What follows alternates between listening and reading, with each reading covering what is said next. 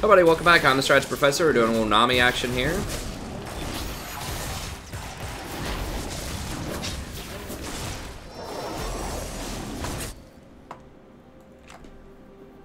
Pick Nami. Nami is very good with Lucian. And apply some early pressure. Team comp's pretty bad. This is game 3 of promos, so it's not quite bad enough to dodge. Like, I think someone would have to be like intentionally telling you they're going to throw the game to dodge a game 3.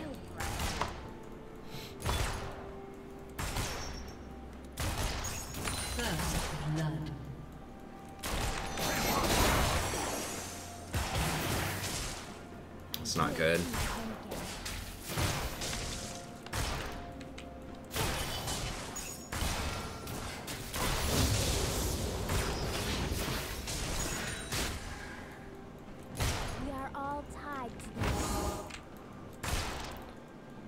What's up, Gabriel?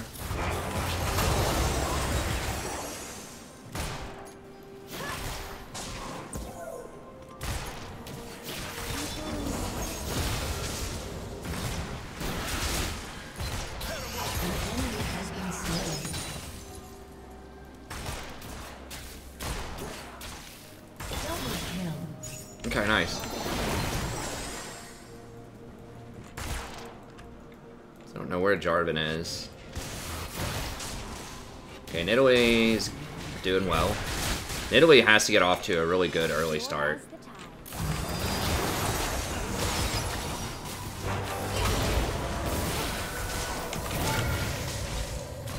Damn, I should have ignited the Bard. I didn't think he was going to step back in.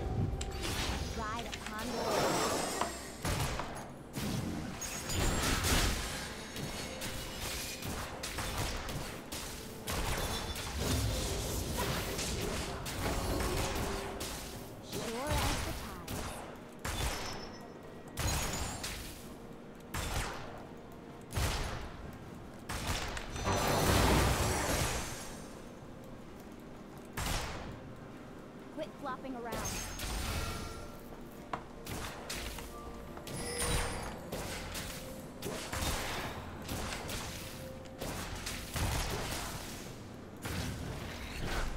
There's always another way.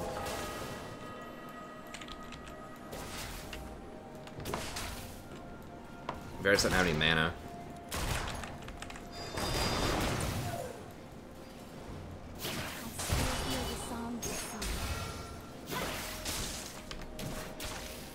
Basically even on CS.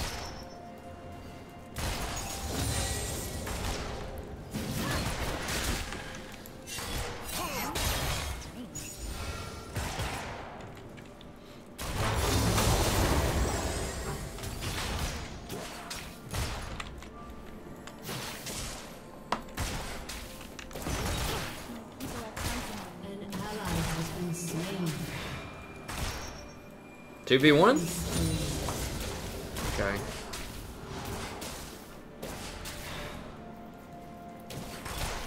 Swim against the current.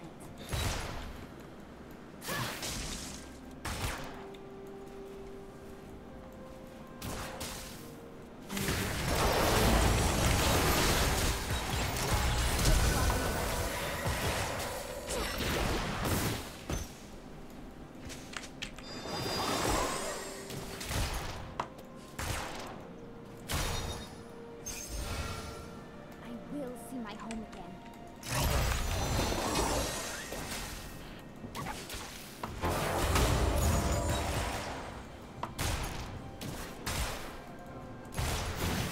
I wonder why I'm not doing Spell Thieves. I just don't trust, like, the AD carry to do well enough to where I can get enough procs.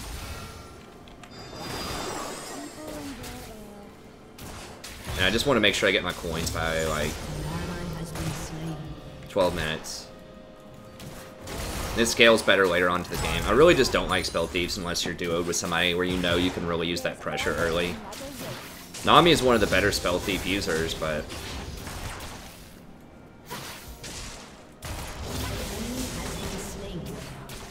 maybe if you're like Diamond Plus or something. Spell Thieves gets a bit more attractive because you know that everybody up there is going to be aggressive. Like, if you just have a farm off, the coin user is going to outperform the person who gets Spell Thieves. In terms of gold generation as the game goes.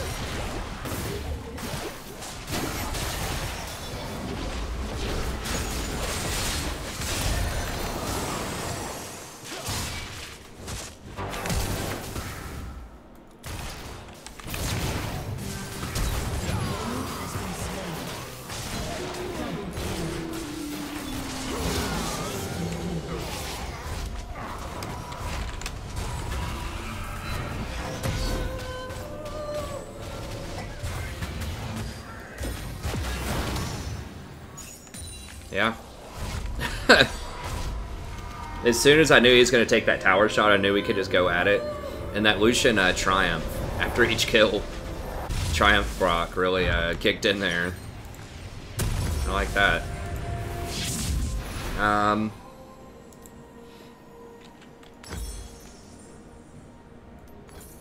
don't want to get too greedy. I would like to get a book here, but we'll definitely go Ardent, since Lucian's pretty far ahead now.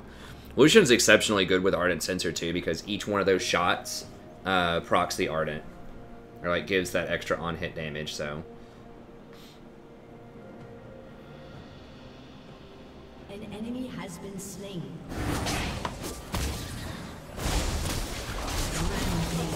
Nice. Okay, Nidalee's going off. Nidalee's a very powerful jungler and like challenger. The kind of solo carry jungler and challenger, but usually it's very rare to see a good Nidalee under Diamond. My quest beckons.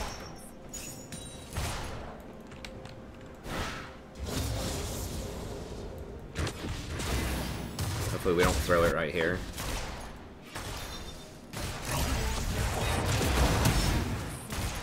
Okay.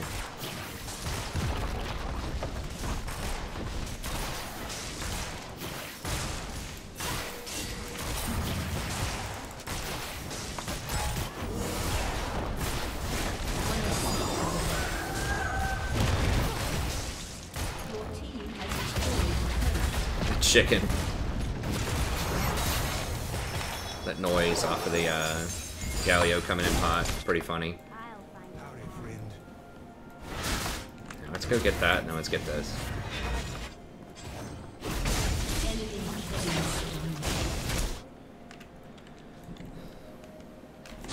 Then there's the somber reminder. There's always one.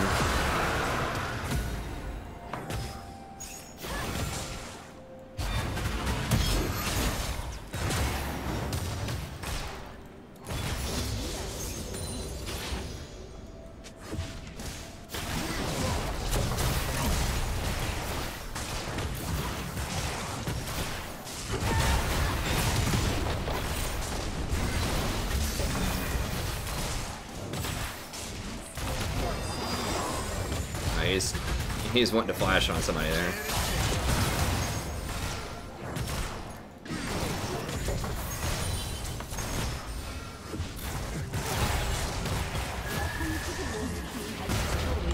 Wait.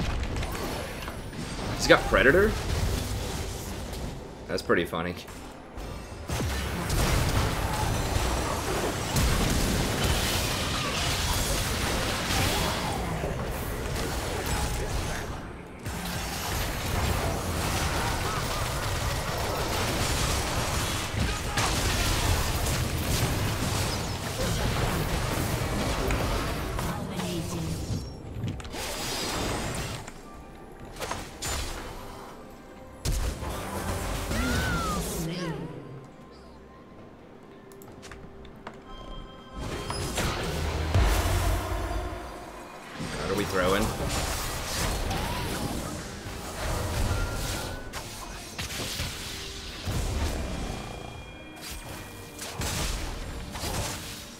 Your team has destroyed a turret.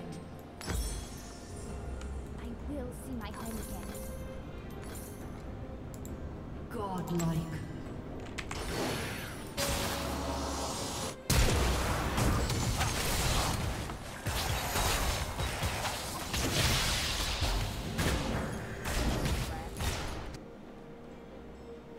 Do you ever play Pike? Yeah, I played him earlier tonight.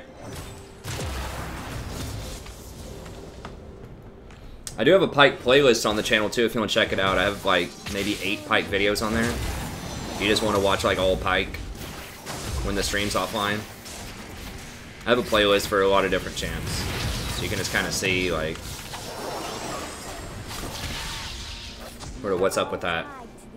So I think we ended up giving up.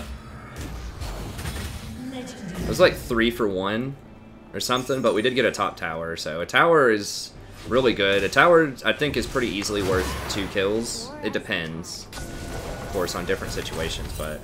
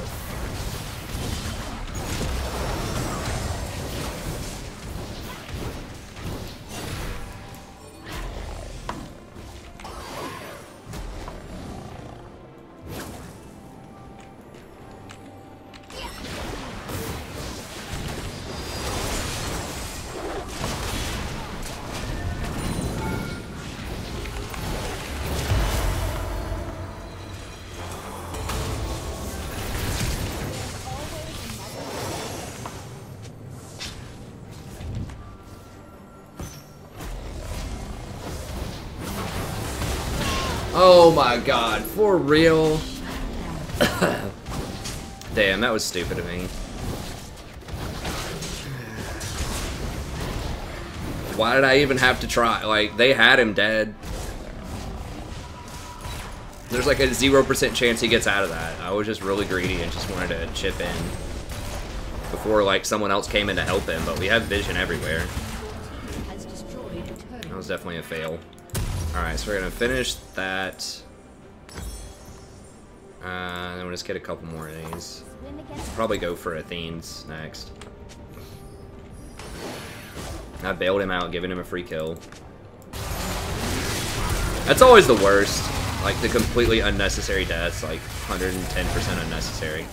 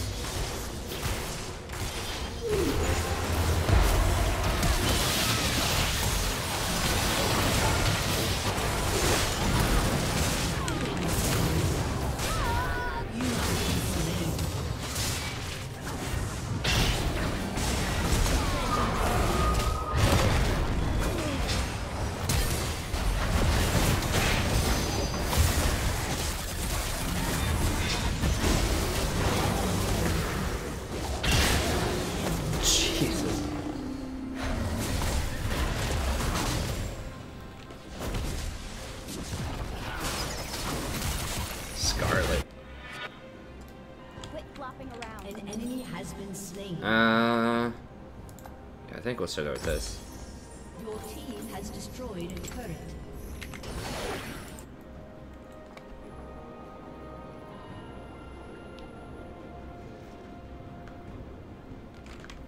Your team has destroyed Yeah. an inhibitor. Lucian and Hidley are doing very well. We've made a couple of okay plays. We've also made a couple of bonehead plays in this one. Yeah, I'm really trying to work on just making sure that if I have Ignite up and there's a fight and a bunch of people are dying, I'm going to use Ignite, probably. But I think I'm really guilty of just not using it enough. Just being way too conservative with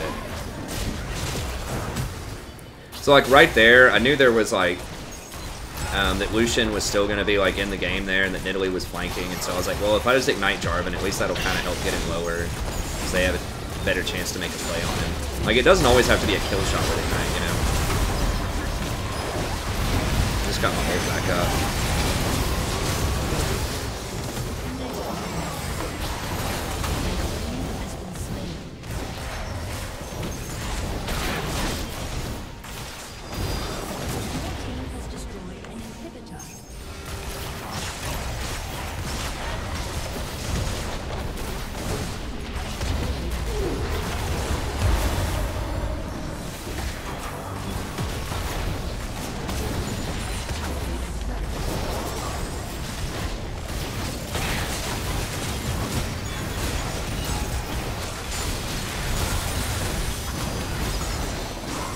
Okay, cool.